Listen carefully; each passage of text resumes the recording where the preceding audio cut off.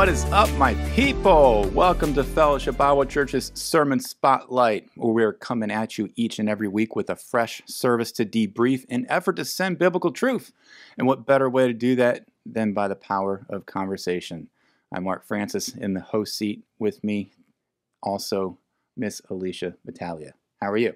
I'm doing great. Thank you. Good to see you. It is a great week, and it's Global Church Week. It's Global Church Week, and it's also in Virginia for all of our visitors here. They get to experience the beautiful fall colors. It's vibrant. It's gorgeous outside. Yeah, and it's a little windy today, but the fall colors are gorgeous. So perfect week for our global friends to come visit. They're here and they are excited. I know that I've been interacting with a lot of them in the middle of study sessions and all kinds of business, which is actually where our pastors of missions are right now. We have pastors Scott McManigal and Jim Poole, who were a part of the sermon this past week, but instead we have Mark Carey. How are you? I'm fine. Yeah, we really wanted them. I'm a good substitute. Because I think they're gun shy. Yeah. Well, they're busy. They're very busy. They are very busy. Yeah. Going on. Yeah. And so are you. So thank you for taking time out of your busy to come join us today. Yes. It's great. The pay is great. Yeah. So. Yeah. It's all the candy they give out, each and every. There's basically, I think there's still value to have you here, Mark, because you were a little bit a part of the service, but even more so, you've been at our church for 30 plus years.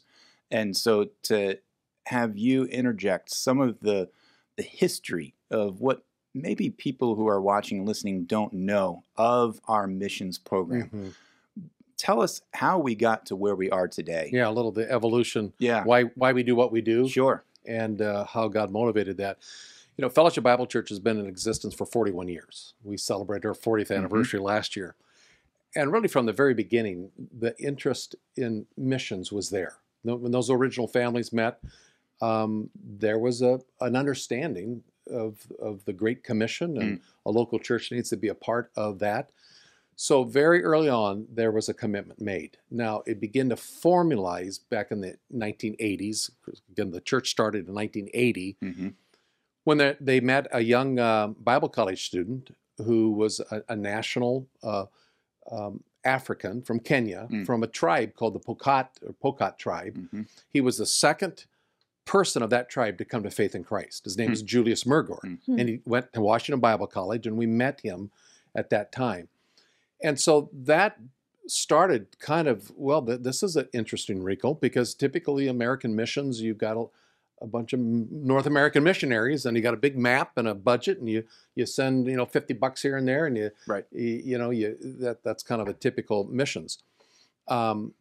Shortly thereafter, we met began to support. We never met him. Started to support another national pastor from India, northern India, James and Lali Shankar, and then there was a seminary down in southern India that we were connected with through Dallas Theological Seminary, and Joy and Leela George. He was the president of the seminary down there in southern India, in Bangalore.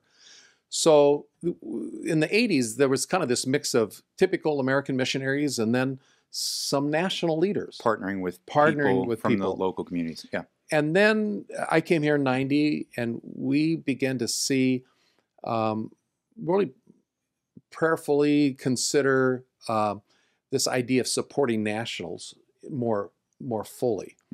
And in 1991, a guy from our church, Jim Annable, who's still a member of our church, went down to South Texas and met, there was a school down there called Rio Grande Bible Institute, and he met a young Ecuadorian teacher there by the name of Wilson Campoverde. Got connected, and before long, the church sent me down to Mexico City in 91 to visit that church, and it was a pastor there, Raul Santana, and the church in Mexico City. And it began to kind of solidify this idea, working with national church leaders, just there was a vibrancy there. Of course, if you've ever been around Wilson Campoverde, it just exudes vibrancy. But So I came back from that trip. The elders got together in the spring of 1992 and said, let's prayerfully consider. We went away for a retreat and see what the Lord would have for us to do. So in 1992 in spring, we got away, went to Hunting Ridge, up north 522, went to a weekend retreat, and hammered out a kind of a new direction for global missions for FBC that predominantly said we're going to build into the lives of national leaders. Our goal was to help establish churches and people who already know their language, know their culture, help establish churches who then can be the outpost to reach more of their country for Christ. So we begin to transition that plan. The next year in 1993, it kind of began to solidify even more when Julius Murgor, who had gone back to Kenya, came back here for a missions conference. And I'll never forget the meeting that we had. It was in Dave and Joan Dixon's home, and the missions committee, Tim McManigal was chairing our missions committee. And we sat and talked with Julius and asked him, Julius, what are your main needs in Pokot, in this tribal group in Western Kenya? And he said, without a doubt, he said, it's leadership training. He said, we are a church that is a mile wide, but an inch deep. Churches, people were coming to faith. Churches were getting started under little trees all over, West Kenya, but there were the leadership thing. So he asked if we'd be willing to consider building a training center and helping them. Oh, wow. Put it to the congregation. We raised $7,000 for the training center. And I think it was in 1994, Tim McManigal and Mike Thomas, who had come to church here, had moved here and now was part of our missions team. Tim McManigal and Mike Thomas in 1994 went over there to dedicate kind of this building and do the first on-site training of leaders in a foreign country. Never had done that before. The next year, Mike Thomas and I went to that same place. I taught through Bible study methods in Galatians. Mike was teaching actually a literacy program. 1996, I went back again with Tim McManigal and Chet Martin. Chet was an elder at the time. And so we begin to see the value of connecting with national leaders and pouring our life into them in training and developing their giftedness so that they could reach their people for Christ. From there, it just began to grow. I had a friend in seminary when I was there in the 70s, Fred Tempes. He was mixed race South African, and we began supporting him and working with Fred in South Africa, which led to the Chippendales, Cedric and Pauline Chippendale, who we continue to support today. Also in India, it was Jai Pandey and the work he was doing. It just began to there were like stepping stones. Connections were being made. And one of our values that we had hammered out early on in the 90s was this value of enduring and endearing relationships. Again, we just wanted to avoid the map and a budget thing. How can we build relationships with these people? And the 90s, I think, it was that formative decade that we've been able to build on and continue to grow. And like you said, it's a springboard, because then God opens doors to then build relationships with somebody new. Right. And then a different country. Right. And then more churches. Right. And again, it's more than just one person. They are pouring into pastors who are then pouring into other pastors in many situations. And pouring into their congregations. And their congregations. So literally hundreds and thousands of people are impacted. Our literacy programs, in terms of the materials that we begin to write and the distinctiveness of what we were trying to present, what we saw over and over and over again, and it's no different in American churches, was kind of a pervasive legalism and a mindset that was really keeping the church under an oppressive theology. In many respects, it's what the Apostle Paul had to deal with in Galatians, kind of an impure gospel. And Scott and Jim Poole, our missions pastors, spoke on this past Sunday. So you can go online and listen to their heart on that. But we saw it everywhere. So churches were around the world were dealing with a kind of a legalism mentality of part of it was you could lose your salvation if you don't perform, or God won't be pleased with you if you don't perform, and these pastors were putting people under the law, and it was just it was not anything you'd want to present to a world of God's grace and love and goodness. And the impact of that is it's devastating. Yeah. It devastates a church. Yep.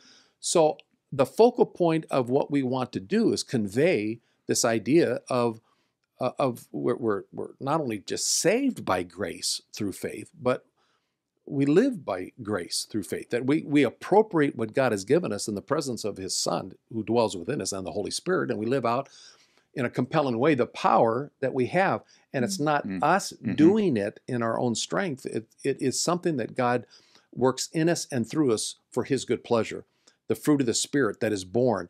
And when that message began to resonate with pastors from Latin America and Africa and in India, even other places that we went, it was like scales falling from people's eyes. Well, Jim Poole, he in the Sunday message, he said, people who are established in the faith make established churches.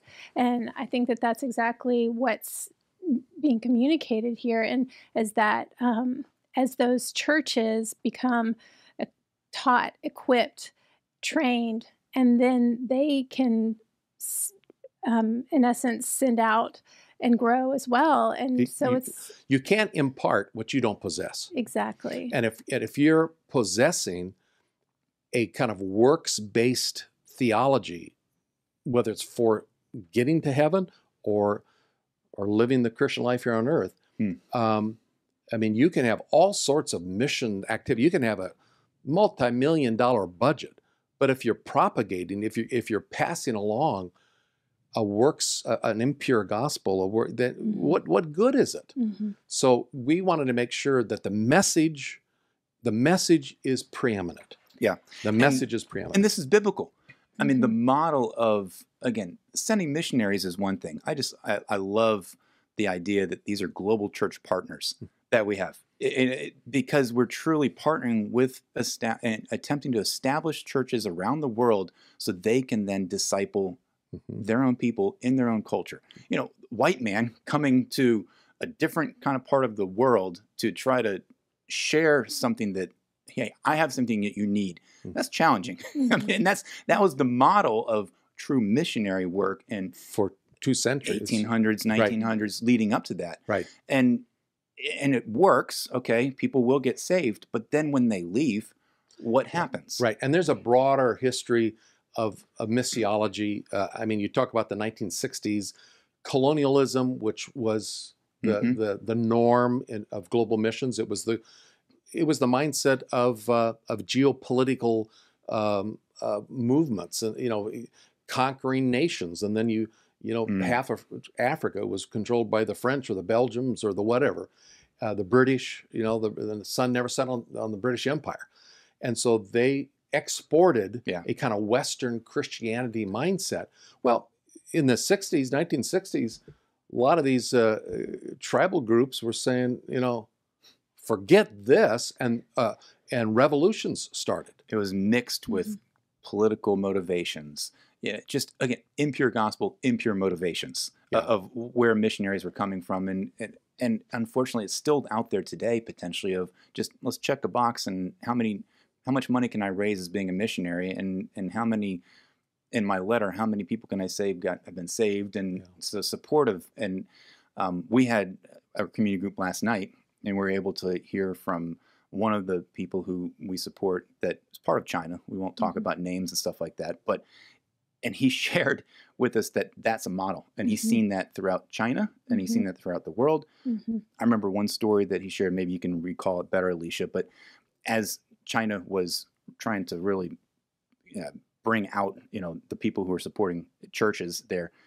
They called out all the leaders to a central location, and they're all white people. Mm-hmm. They're all white pastors in a Chinese culture. Mm-hmm. And just that, to me, that resonated, that story. And again, I'm sharing it really poorly, but that resonated to me of how that's not establishing a church. That's not working within a culture. And then, too, the effects that these people groups are dealing with. And I attended the Native American Forum on Sunday night, and that was so eye-opening to me. And what those the tribes of people are just having to continue to reel with from these effects of westward expansion and white man's religion, and just how oppressive it is for them in their communities, and how hard it is for this pure gospel. I loved how Scott and Jim brought out they emphasized the pure gospel, this perfect, this complete gospel, because the waters are muddied. It's just very confusing. It's hard for people to find their identity, and it's only in this pure, perfect gospel that we can find our true identity in Christ. Yeah, and so let's recap that. I mean, define the pure gospel. Right. I mean, we can never. It doesn't get old. Yeah. So I'll turn to both you guys. I mean, the good news, the gospel is good news about Jesus and what Jesus has done. It all centers upon what Jesus has done. An impure gospel is when we mix what we have done into that mix, and we can front load the gospel by saying, in order to get to heaven, you have to do something. That's mixing human effort with bringing it alongside what Christ has done. And of course, we know that's an impure gospel. That doesn't get anybody to heaven. And so while we may be correct in that it's in Christ alone, through faith alone, because of God's grace alone, and we can preach that, it's the other part of that in terms of living the Christian life that can also get impurities mixed in it. And so when we talk about a pure gospel, we're saying that what did the death of Christ and his resurrection accomplish, and how do we appropriate that truth so that we can live the Christian life in the way it was meant? And if we mix our own self-effort and human effort in with that in an inappropriate way, because we don't, it's not passivism, but there is the impure gospel is when we do not understand or appropriate the grace of God, the gospel that I died with Christ, I've been buried, I've been raised up with newness of life. It's Romans 6, 7, and 8. And if we mix that works mentality in with that, you've got people who are heaven bound, but they're not enjoying the trip because they're under a load of guilt or works mentality. So that's what we talk about, a pure sense of what are the impacts of Christ's death and resurrection, especially to existing believers. Right. It's easy to share, grace alone for justification, especially, if you're in a different country and missionaries have shared that. I think there'll be leaders who would get that. That's right. But there's plenty of leaders who are, establishing churches who are not doing it in this grace-based method. And that's the point. They're not establishing churches. Right. There might be starting churches, but they're not establishing the churches. And that means they're not building them strong and deeply rooted in the truths of God, so that when the winds of suffering and whatever blow, they don't topple over because they're this Christian thing isn't working. Yes. I love the fact that Scott emphasized that the death, burial, and resurrection of Jesus, that's the provision for every part of our salvation. So for our justification, our sanctification, our glorification, it all, that's the core right there. That's and it. If the moment we start to stray away from that and start to add whatever our ideas, our cultural influences, whatever, then that taints it. It is, then it becomes that gospel that's contrary that Paul was talking about. And it really comes down to, one's view of God.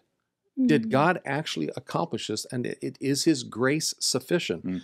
And if we don't have that full message that is, I think, beautifully laid out. We just finished studying the book of Romans, but that's beautifully laid out in the book of Romans. If we miss that, it's so easy to have a view of God that's been shaped by maybe our past experiences, our bad, and that begins to weigh on us, and we have a view of God that if I step out of line, He's going to squash me like a bug, or a sentimental or a gruff old grandpa upstairs somewhere, the man upstairs. That affects how we live out the Christian life. You know, I've always said, Satan. There might not be defeated Christians, because in Christ we're totally victorious. But there's sure a lot of ignorant Christians. Yeah. And if He can neutralize Christians from our effectiveness by making us ignorant on our identity in Christ, who we are in Christ, He can't get us to hell because we're eternally saved. But He can render us totally ineffective so that we're absolutely no good for kingdom purposes. Yeah, that we're not shining a light That's of Christ to people around us. Who wants to listen to a gospel message that, you know, that has a view of God that is warped and it's so easy, like you just shared. It's so easy to have our own perspectives, our own personalities, our own bents, our backgrounds infiltrate how we view God and how we view the Christian life.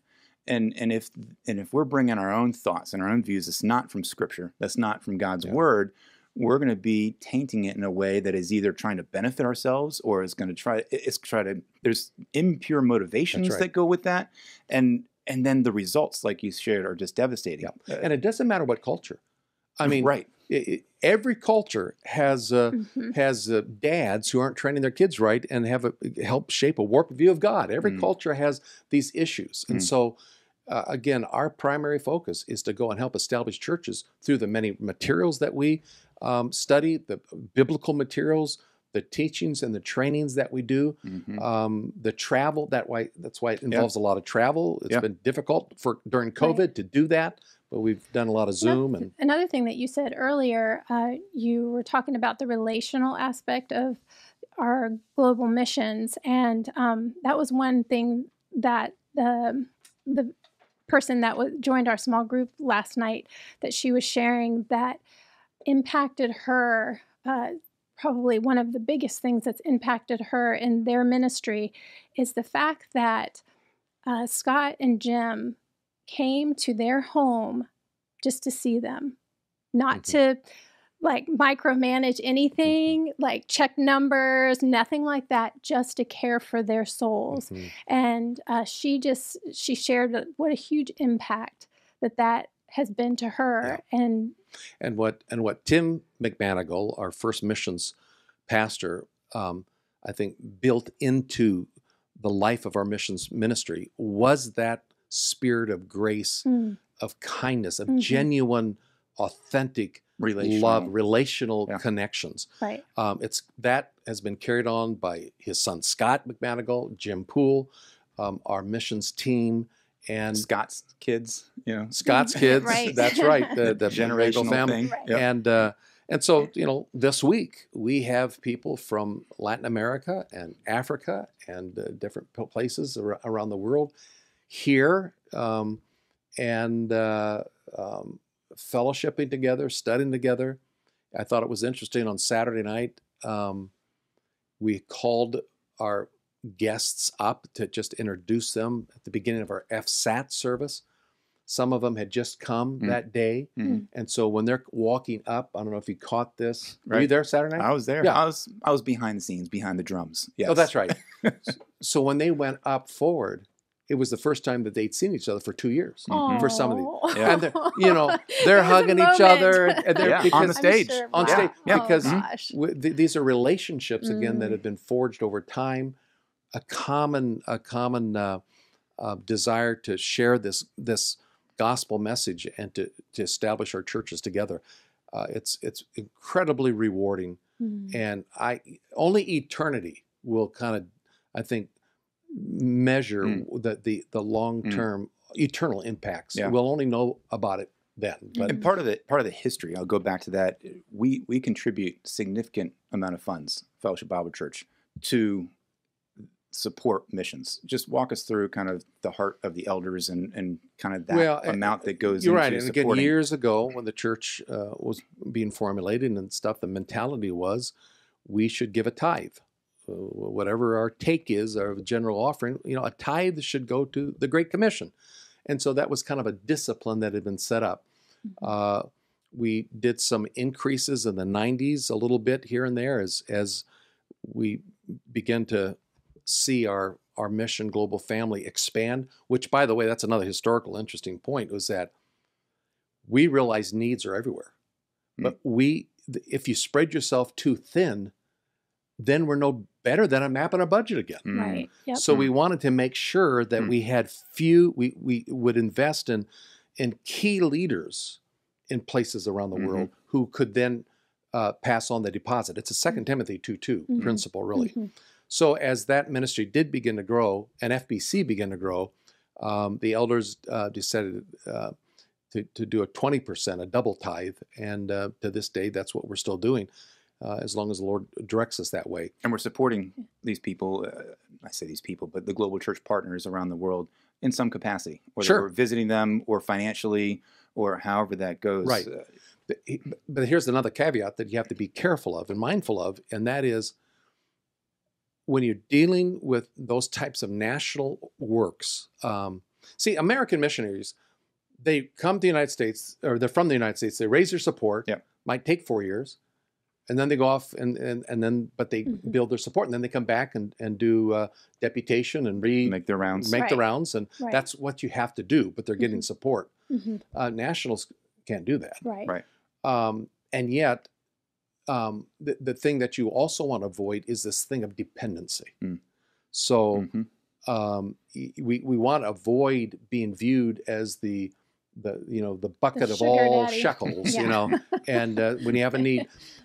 So there are biblical principles of giving and taking care of your own that also have to be taught. Well, and trusting that's again where the grace of God. Equipping comes along. Like, it's not just here, we're going to send you money, but it's this whole relational aspect of we're going to not only partner with you, but we're going to equip you and train you, which is huge. And when they trust your heart, when they know that we are not, then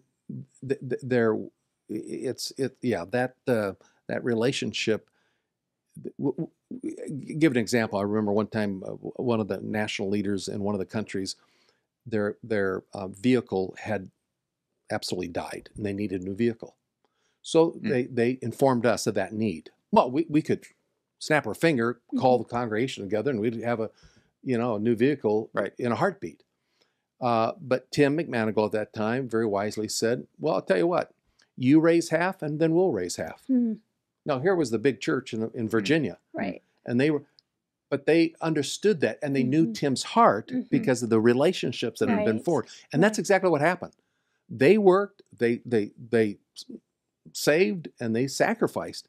They raised half the money, and then we paid for the rest. That's neat. Yeah. My husband last night after a small group and just our time together with the missionaries was really sweet. But he said in the car driving home, he said, it's a real privilege to have a job for those of us who are here. And he said, it's really neat to be able to have a job, to be able to support these people, because sometimes if we're not actively on the mission field doing that, we feel like, well, how am I involved in missions?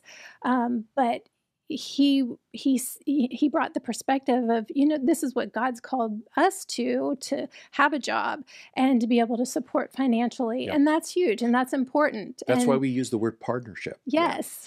We partner with people to make this happen. Right. That's why I also think it's very important to be a part of a local church that has this vision. Now, there's many good works going on, and there's many great philanthropy in the heart of Americans and the church, and money is given. But what has been, I think, energizing for our church here is this personal relationship. Yep. Is a week like this where you get to see where your giving does go and Yep. how Right. you, because it's more than just, again, a map and a budget. Right. So again, if people are, if you move away, if you go try to find another church or whatever, it might be rare to find a church like Fellowship Bible Church that has this kind of missions. It's really unique. It is unique, but And it's like the crucial to be message part of global last missions. week, when the with the sermon being names, Mhm. knowing our names, and this week is so beautiful because we're actually seeing these people who have names, who have real stories, and to be able to come alongside them, get to know them, and it's just really special. Well, you'll continue to get to know them. And I'll just share that on Friday night, we're going to have just essentially 3 different locations with visitors we're calling it progressive dinner, but it's more than that. It's almost a big family night. It's build relationships with the people, go bounce around from our Hispanic church in town to at Fellowship Bible Church to then Fellowship Bible Church Shenandoah.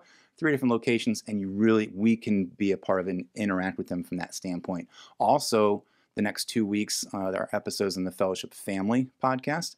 We're going to get a chance to hear from them as well. So we're going to hear from Juan and Tirsa Delgado this coming Friday when that drops. And then next week will be some people from Kenya. So just to hear the heart of the stories that you're going to hear are identical to what Mark is sharing right now.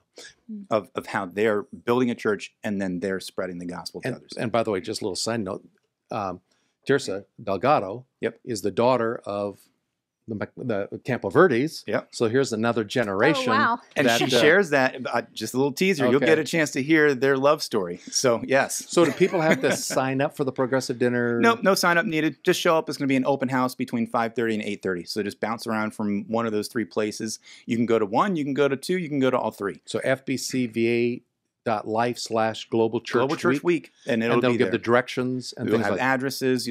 So if you don't know where the Shenandoah Church is, go to the website.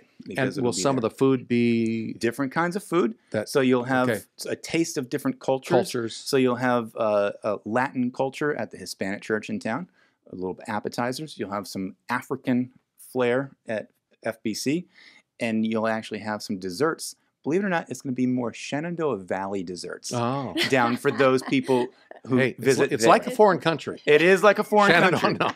But the church down there has really grabbed onto this idea of hosting this particular. So we're going to have people from the United States will be down there.